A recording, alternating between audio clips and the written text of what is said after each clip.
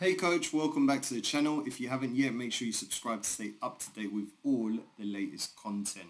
Now, if you want to get more one-on-one help, then visit the description below this video. There's a number of ways you can get in contact with me personally to talk and discuss and ask me any questions you may have with about your training business. So today I want to talk about how to build a soccer training brand. Now, something I get asked regularly is, Leo, how do I promote, how do I market my brand to my audience?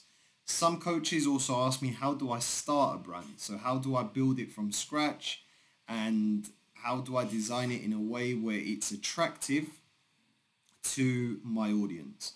So I want to share with you 4 things that I want you to take into account when you're looking to start a soccer training business, but also when you're looking to build a brand that is catchy, it is easy to sell, and your audience can relate to what you are looking to do. So the 4 things, number 1 is, first you have to know your audience.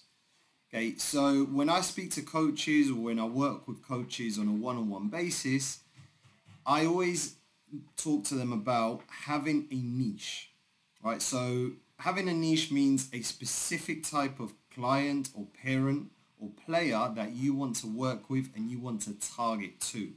So for example, this could be, you might only want to work with female athletes.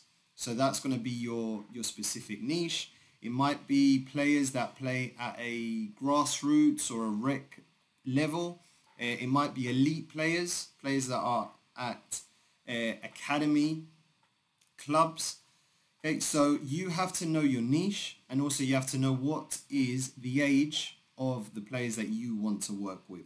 Once you have that all locked down, then ultimately the marketing, the branding is going to be a lot easier, because you know what you're going to be targeting your audience with. Okay, so if you know that, right, I want to work with female athletes ages 9 to 12, what is now one thing that those type of athletes struggle with? Okay, so if for example you know that a lot of players struggle with confidence at that age, okay, something that you build a brand around is helping players get to the next level so they can improve their confidence. So your branding and your marketing and your promoting has to have that relevance. So it has to be linked to the problem you're looking to solve for your specific niche. Okay, now that's the first bit. So knowing your niche, knowing who you want to target your audience to. The next one is choosing a company name. So choosing a name that is attractive, choosing a name that you know parents are going to look for when they look through Google. Okay, and why is this important? It's important because if you type in soccer training or football training in your local city, hundreds of coaches are going to come up. Okay, but how do you differentiate yourself from the rest? You do that by having a name that parents are going to be looking for. Okay, now I can't answer what your name will be, because that's something that you have to take some time out to think about, to really research your market, know your target audience, know your niche. But I know that when you do pick a name for your academy, for your business, it has to be something that parents are going to look for. So as I mentioned, if you know that you want to work with female athletes 9 to 12, you want to help them get to the next level, you want to help them with their confidence, okay, it could be a name related to that. So it could be Female Soccer Academy Next Level, or Next Level Female Soccer Academy. Okay, those are just some examples of what I'm talking about, right? So the name has to be related to the niche and to the type of market you are looking to attract. Okay, so that's the second thing. The third thing is, now you got to design the logo, right? So the branding is the logo. Okay, branding is the logo, it's the color, it's the theme, it's what attracts people to your business. So a logo is important, okay, and it is important in terms of branding because that's essentially how you get people to feel part of what you're doing. So you know who your niche is, you know now your company name. Now the next bit is finding or designing and creating a logo that is specific to the two above.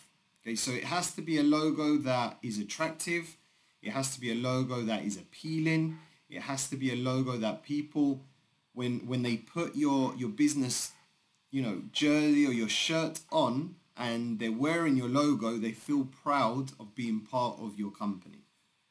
Okay, so it's really important that you do take time on this, okay? And if you need to hire someone, okay, to design and create the logo for you, then sometimes it's worth the investment because that can make the difference between, someone staying in your program and someone leaving your program, okay? Because the color theme, the logo, the imagery of the logo, right? All of that is really important because it has an appeal to your players and parents. They want to feel part of your company. They want to feel part of your academy. And if the color theme is attractive, if just the imagery of the logo, if the logo is nice, then it's going to be a lot easier to brand and to market when you promote it on social media or when you put it out on flyers. So it has to be attractive, it has to have a color theme, and the theme has to be connected with the above, right? So it has to be connected with your niche, has to be connected with the problem you're looking to solve for the players you want to work with. And also it has to be linked with the name you are ultimately going to be called, okay? Now the fourth one is promote now, okay? So once you've figured out the niche, once you've created the name, once you've created the logo, now we've got to promote the brand. Okay, so what are different ways you can promote the brand? You can promote the brand through obviously social media, through flyers, email marketing, getting out there, speaking to parents. You can hand out business cards, right? So promoting yourself is going to be where you now generate you put eyeballs on your brand. So when you brand yourself on social media, if you upload videos of you working with clients, then make sure you always put your branding there so people can relate to what you are looking to do or what you are doing. Okay, so branding is really important, and that's why I said that the theme, the color, the imagery that you choose to go with will be important because that will ultimately separate you from the rest of the competitors in your local area.